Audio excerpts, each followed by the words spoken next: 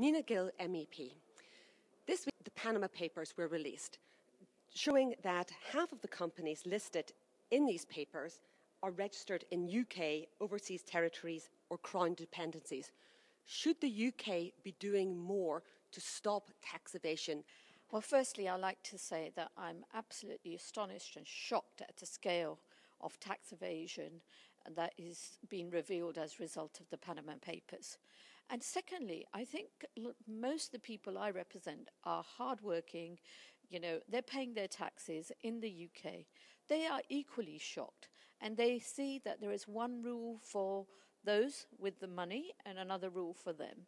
And clearly, they want the UK to do something.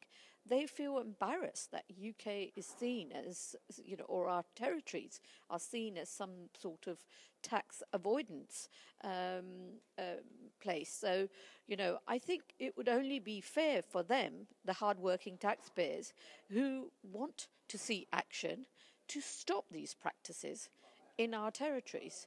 And it's important that the UK takes the lead, but also that the EU takes the lead as well. We have to address this. We cannot have, those with who are rich, powerful. We see that there are very many former politicians, very many current politicians in other parts of the world, that we have to address this. And we have to address it fast, because I believe the taxpayer is exasperated finding out, year on year, new revelations, how either multinationals or the very rich are finding ways of not paying their due way in society. Are the S&D MEPs and other MEPs calling for the UK to take action?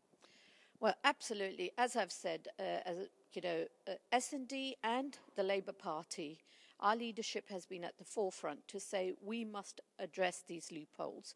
We must make sure that we no longer are the pariah in the EU, where we have 5 overseas states which have been blacklisted. But we do need to take this action at a global level. I think it is important. I think UK absolutely should be at the forefront taking action, and but so should the EU.